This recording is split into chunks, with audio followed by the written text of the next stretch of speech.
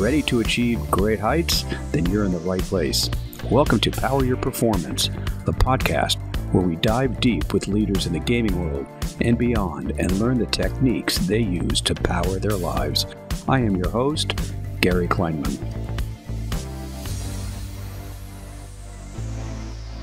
So Power Your Performance welcomes Karen Todd. Good morning. Good morning. Thank you for having me. Oh, it is a pleasure. I've got so many things to talk to you about. I love your history and background and certainly what you're doing. I know you're in Michigan, so hello, Michigan, as well. Your background is amazing. I mean, your current title is VP Global Brand Marketing at Kyowa. But when I look at where you started and where you are, it's a fascinating journey, first and foremost from nutrition and performance. I know that you'll talk about your degrees, but where did the interest itself come from? Going back, I'd have to say one of the biggest influences to get into nutrition and learn more about the human body was probably one of my professors at Texas A&M, Dr. Joanne Lumpton. She was very dynamic in the world of nutrition and just made you're sitting in this huge room full of 200, 300 people, and she made it come alive. And you were just glued to her the entire time. So that probably was the first time I learned more about nutrition than ever before, and realized that the human body is pretty amazing, that what it can do, and part of the gut, the brain, all of that connection is just vital and so important. Growing up, was that a subject matter in your household? I mean, were you a part of a family that was eating more greens than the neighbor as opposed to more red meat? Or is it really in that lecture that a fire got lit? My mother, it's funny, my mother was a home economics degree and taught school for many, many years. But so she knew and taught us growing up about good nutrition. And, we always had your balanced meal at every meal. So it was just something we grew up with. But learning more about what's inside that piece of chicken or what's inside that broccoli, that was a whole new world. And I didn't realize that until college. Which is really, kind of an interesting place, because most people go to college and what is it? It's the college 10 that freshmen put on. So you go there and you find out that you've got this incredible interest in nutrition and performance that has lasted your career. Did you go into Texas A&M as a different major and you switched after those lectures? I went into A&M as a biomedical science degree. Didn't really know what I wanted to do. Biomedical science is basically studying anatomy, biology, related to the human body. And then I think my sophomore year, that's when I took my first nutrition class and realized, wow, there's something more here. But it didn't stop with just nutrition. I wanted to get a degree in food science as well. That was of real interest to me to learn about how foods were made, and not just the foods that are grown on trees or naturally available, but foods that you'd find in the grocery store that were packaged and healthy for you. I think that was the big part of it too. When you did that, was food science? It was an established program, but it couldn't have been anywhere as developed as the food science programs that universities and colleges are offering today. I mean, when you go back, does it look to you as being kind of archaic when you look back, or was it pretty advanced at the time?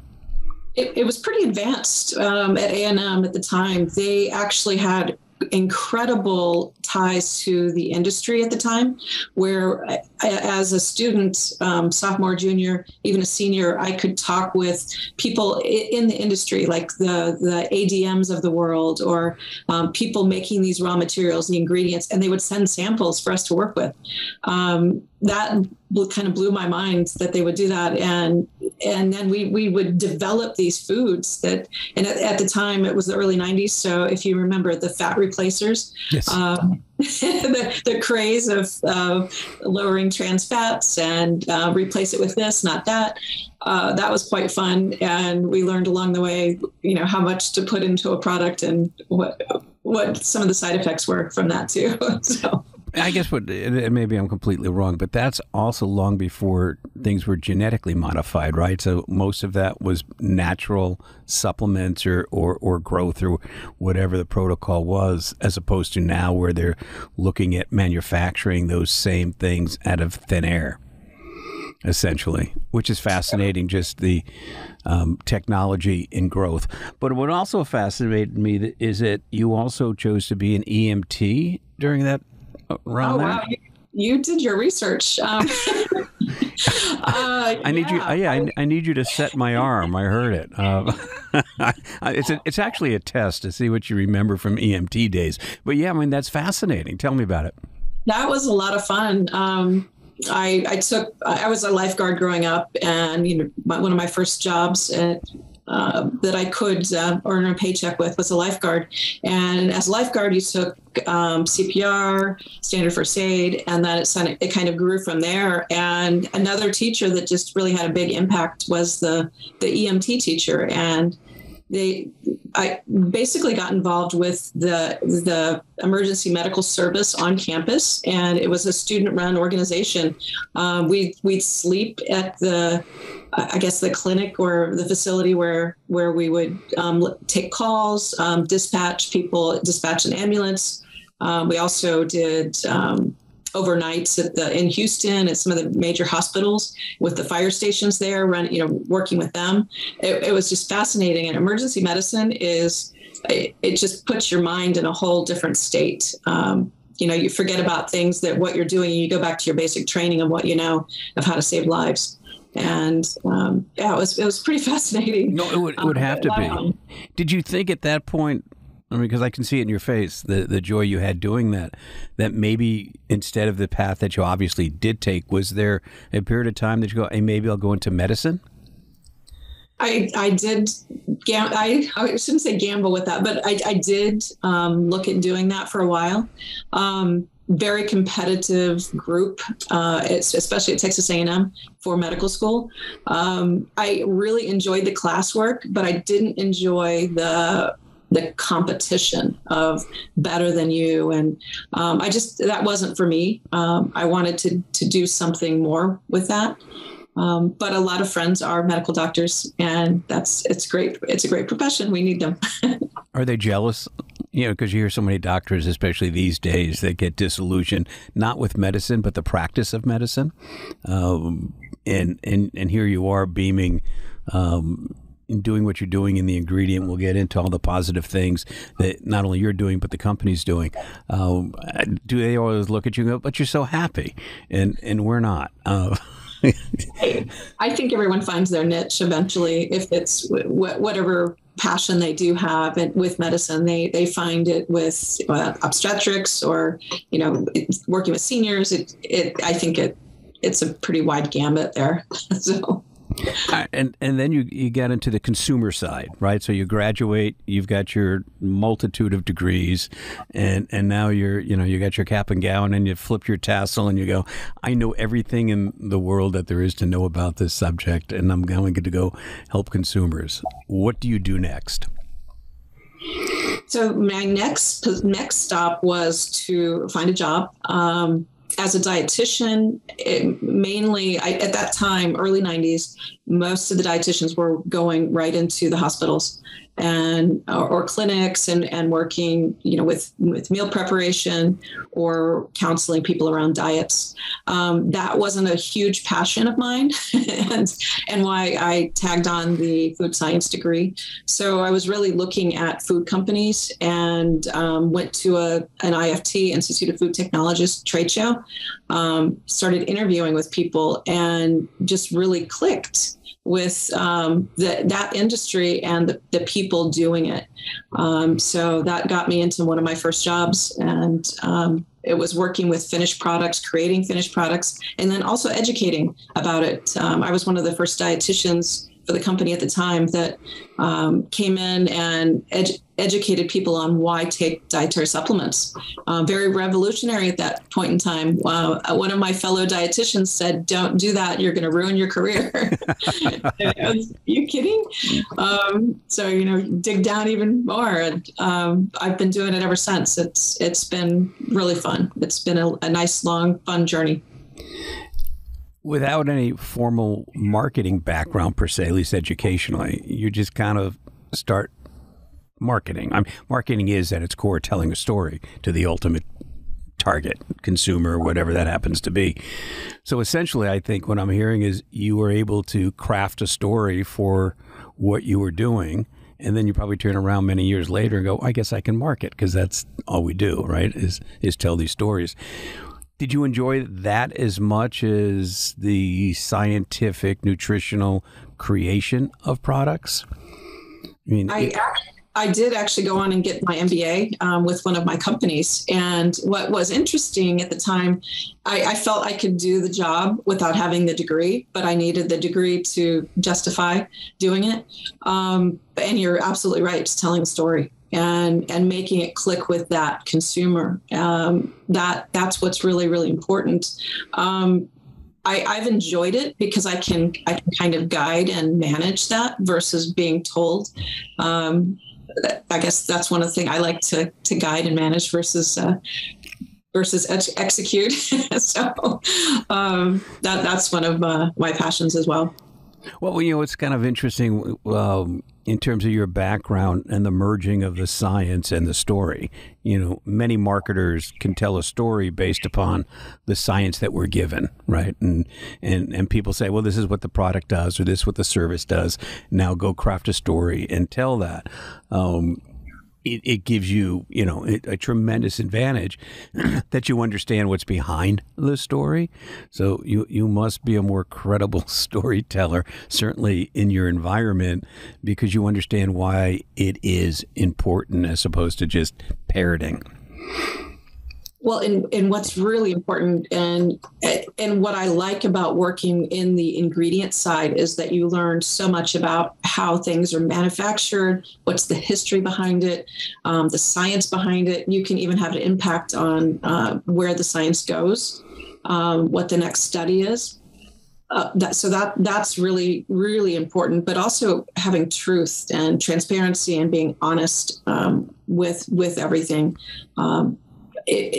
That's a big part of the company, and a big part of my background is just what we do, we can stand behind. And if I don't think I can stand behind something, then you'll know it right away. So but there's a lot of passion and a lot of interest in what we do because it's so fascinating to me. And then you get to Kyowa. Now, tell me how you get there. I mean, it's just, did you look at them and go, hey, it's obviously a multinational company with tentacles in lots of different areas. Did you look at them and say, hey, that's where I want to be? What's that process to get? Because you've been there for an extended period of time and done incredibly well. And now you've seen the growth of the market for not only supplements, but very specific things, which we're going to talk about and relate it to gaming and esports shortly. So sure. How do you get there? Is that a job fair? You answer an ad, they come looking for you? No, actually, with Kyowa, they were way ahead of their time. I knew about Kyowa for coenzyme Q10, CoQ10. They brought it to the market, and they were known for CoQ10. But they had asked me if I would create a global branding program for them. And so when I joined Kyowa, I'm like, oh, CoQ10 is a great ingredient, and let's go. Well, when I joined, they had just discontinued selling CoQ10, but they had all of these other ingredients that they were talking about, and I was learning about Cognizin, the acetylcholine product for brain health. Never heard about this before. Glutathione. What's glutathione? The master antioxidant. Why haven't I heard about this? So they had all these new and interesting ingredients I'd never heard of before. But looking at the science, looking at what was behind it, they asked me to come in and create that program for it. It just seemed a fantastic opportunity. And I say they were ahead of their time because I've worked remotely for Kyowa for 17 years. And wow. That's a long time to. That's a long time. And they asked me, will that be a problem? And I said, no, of course I can be wherever I need to be. So it worked out very nice. And Kyowa, of course, is a Japanese company now owned by Kirin Holdings in Japan. So if you're familiar with some of the Japanese beer, they're one of the major manufacturers for responsible alcohol manufacturing. But it's been a really nice journey, and they're always very on the forefront of things. And I think that was always in the back of my mind a reason why I've stayed so long, because it is a long time to be with any company. Without a doubt. It's certainly in our country. But when you get that opportunity, do you kind of look and go, God, this is great. Now what do I do? I mean, I've got to get into creating a global plan. And was some of that scary to say, really?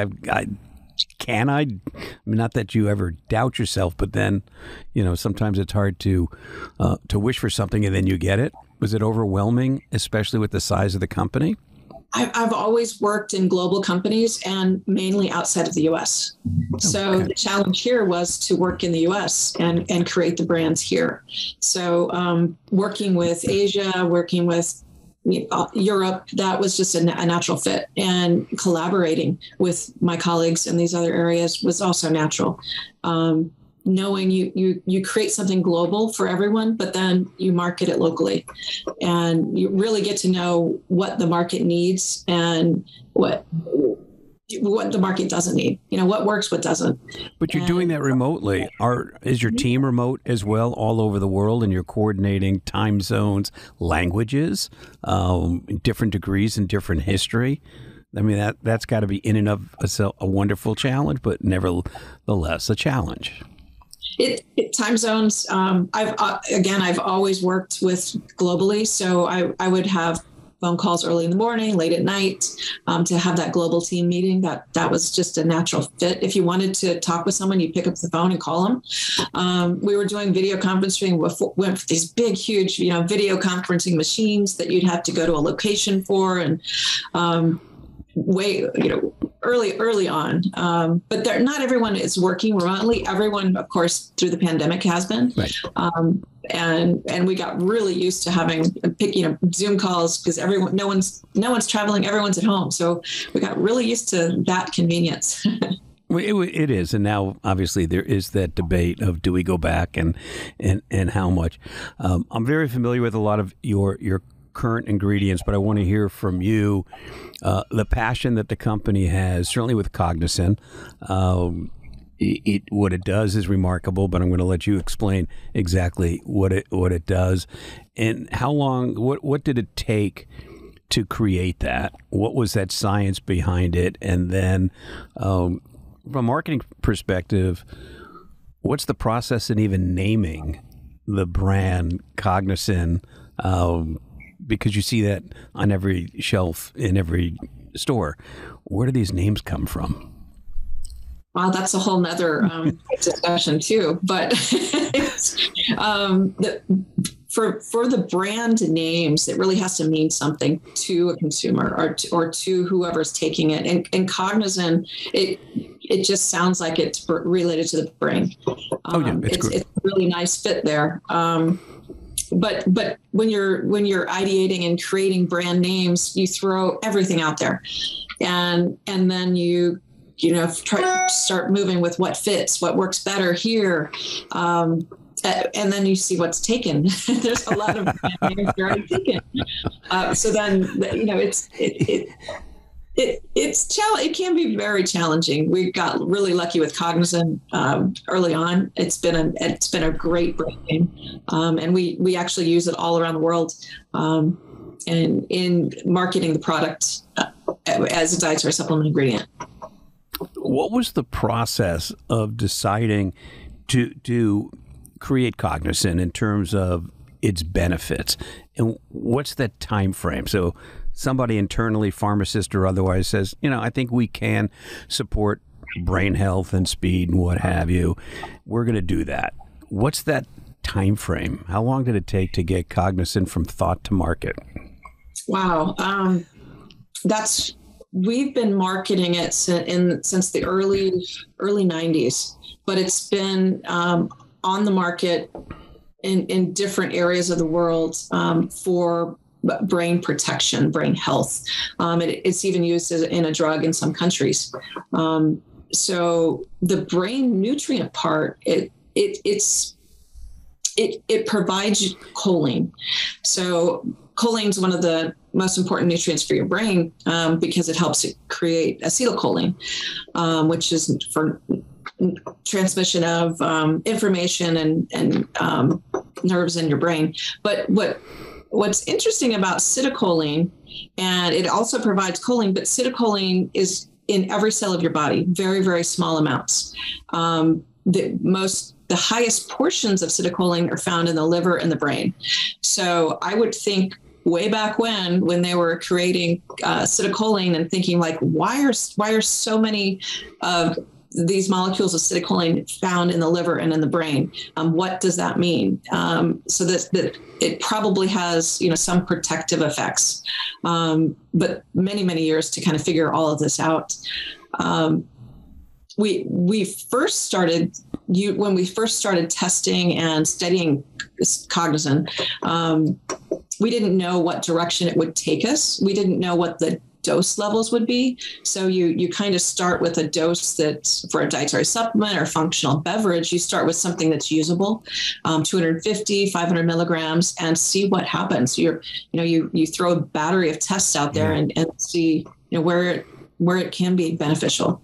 And we knew it would focused in on the brain, but we had to study this in healthy people. We couldn't study something in a diseased population and then use those same claims in a dietary supplement, in a functional beverage.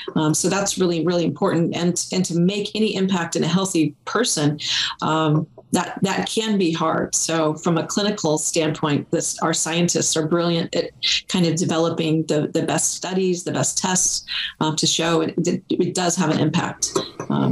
So I know the company has a strong interest in gaming and esports. I mean, Cognizin obviously is it addresses multiple issues that gamers have, or not even issues that they have, but it supports all the physical demands and mental demands of gaming. And that's not only esports on a professional level, but also on a casual level. When did esports and gaming shine a light internally where you say, well, that's a target audience for us? What can we do for that? And then obviously you got involved in the Esports Trade Association, but before doing that, where was the impetus to say, we can really be a powerful asset to the gaming community? Sure. Yeah. The Cognizin, it's a non-stimulant. So it was, but it helps with focus and attention. And it was a natural fit in sports. The gaming part came separately because some of the tests that we did in the clinical studies were tests that gamers do: tapping, movement, motor speed. Those were things that would come naturally and fit with a gamer. And I think it was 2019, we were the first ingredient supplier to be at South by Southwest in Austin. So we were at the gaming portion of South by Southwest and had a booth.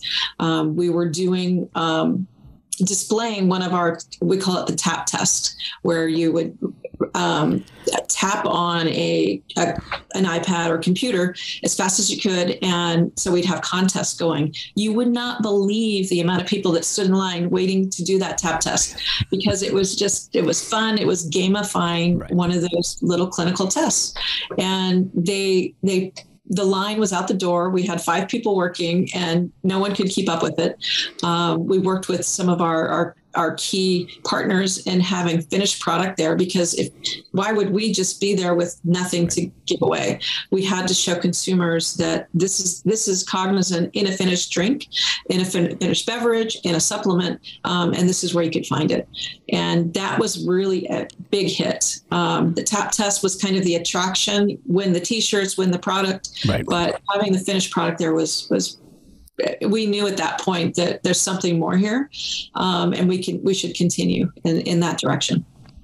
What other products do you look at? Well, not even products per se. What other behaviors and skills that gamers utilize that the companies now wants to address, in addition to Cognizin? Yeah, I think with Cognizin, it's a natural fit, focus and attention, and you're sitting there and you have to be accurate. We have ingredients for GI health. We have ingredients for overall antioxidant health of your body, just making for healthy living. Mm-hmm. And I think that's an area that we need to explore more, and especially in gaming. I think there's a lot of misinformation out there about gaming, and what you're doing is amazing because you're getting information out to everyone. And what we first learned in getting into this is that it's such a dynamic area, but responsible area. And I don't think people understand that or know about gaming as it can be helpful, it can be responsible, and it is. It is. There's no question. I mean, you'll preach to my choir saying that. Yeah, I think, you know what, and Skins has been involved in gaming, and I've been involved in gaming for, quite some time now, unintentionally, but and I love it, is gaming has not been respected as an activity for so long. So the health and wellness part of that was ignored, right? Because you used to have parents, and listen, I know you've got children that game. You go back 10 years, parents didn't want their kids to game. They wanted them outside. They didn't think they can get an academic scholarship. They didn't think that they can make a career out of it, or that it helped with eye-hand coordination and spatial awareness and story and what have you. But now it certainly got a long way to go, but there's so many areas from eye health, right? I mean, that's a big area. So do you sit down and go, okay, we can deal with eye health, we can deal with gut, we can deal with metabolic changes and strength and what have you? Is that like a white canvas that your researchers say, go for it, go get a team of gamers and see how we can help them in all those areas? Well, we have an ingredient for eye fatigue, which is a perfect fit too. It almost, we look at it from a marketing standpoint of who it would help the most, but also education is really important. And that's, we're marketing a product, but we're also educating. And I think that is probably the bigger message here. We have a product that can be taken, it can be consumed, but educating that person on why they need to do it is really, really important to us.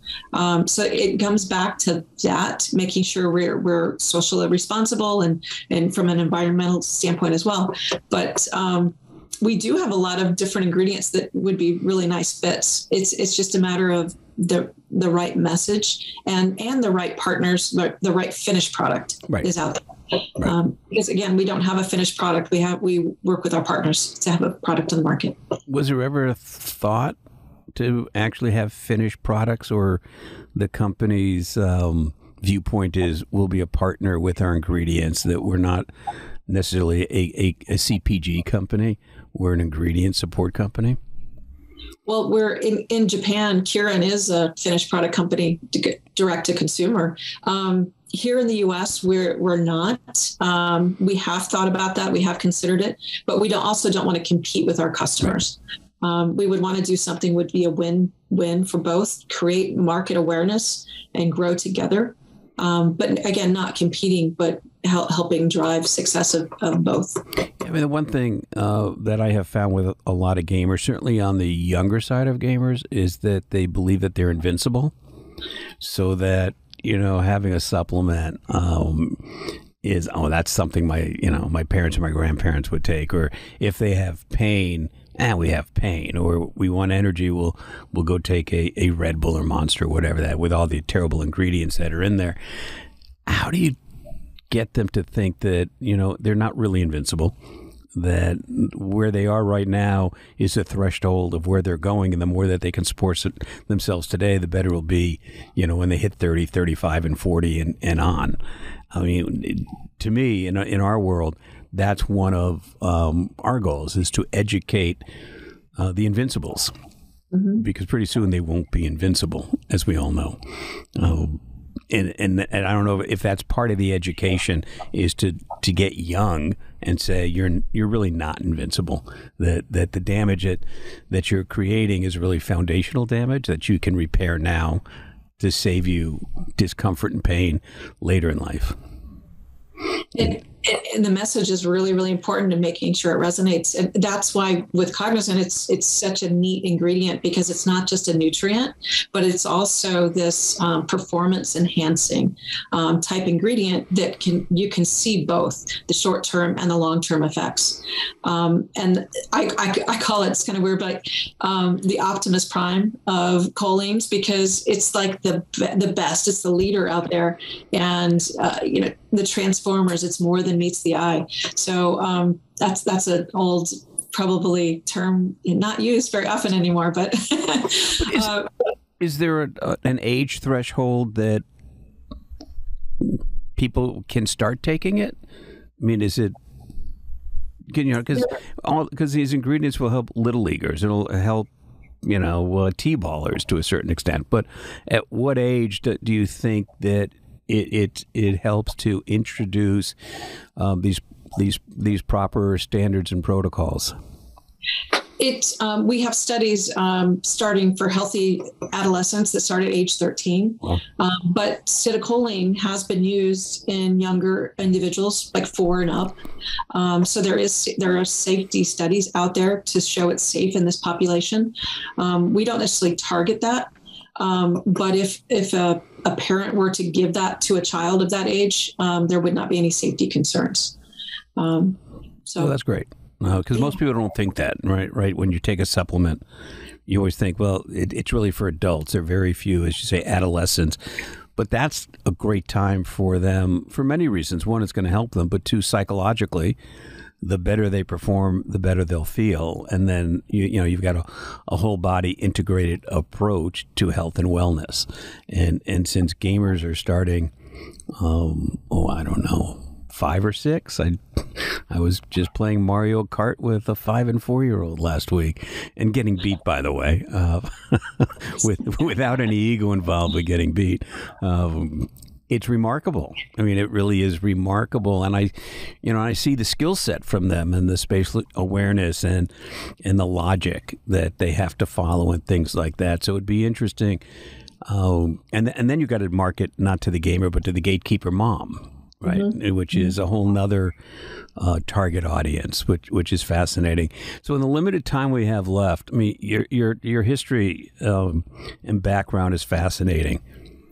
How does somebody, if you give a recommendation to an early college student or high school student that has your interest, what do they do? What would you recommend for people to get in the industry, to be part of some of the exciting things that not only you're involved with, but the company is as well?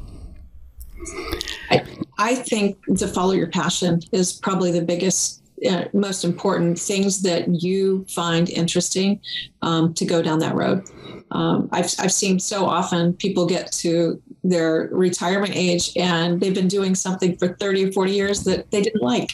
And now they're retiring and they're deciding to do what they like now. All your friends that are doctors, I used to be a lawyer, right? I mean, I used to be a lawyer. My lawyer friends go, how'd you get out? So you get out because you care enough to not to get out, but to do something different. Are the opportunities for people who want to do what you're doing broader now than they were before? There's just more places to do it? Absolutely. I work with so many dietitians in the industry, from food companies, dietary supplement companies. They all have dietitians on staff. They all have food scientists on staff that make the products. And that's just grown by leaps and bounds. And lastly, your single current recommendation for gamers. Oh, wow. Well, taking Cognizin would be one, but sleep is one and two. Yeah, Right? 1 and 2.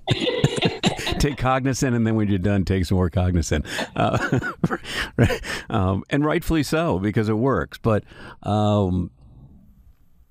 exercise, mind and body. I mean, where does, like, because I know the company is so forward thinking in whole body that and gamers don't kind of think whole body. They think either speed or blue light or what have you.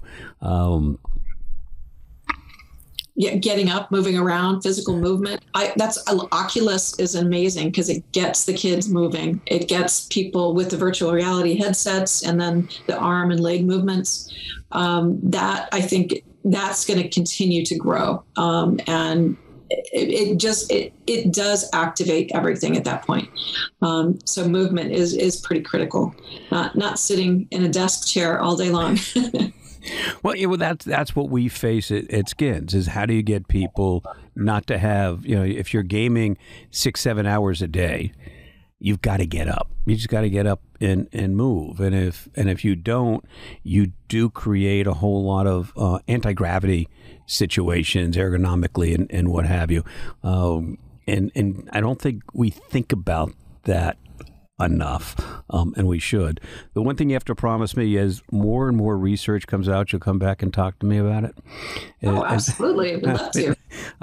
Because I love what you guys do, and you are like the perfect person with this history from the EMT days to branding globally.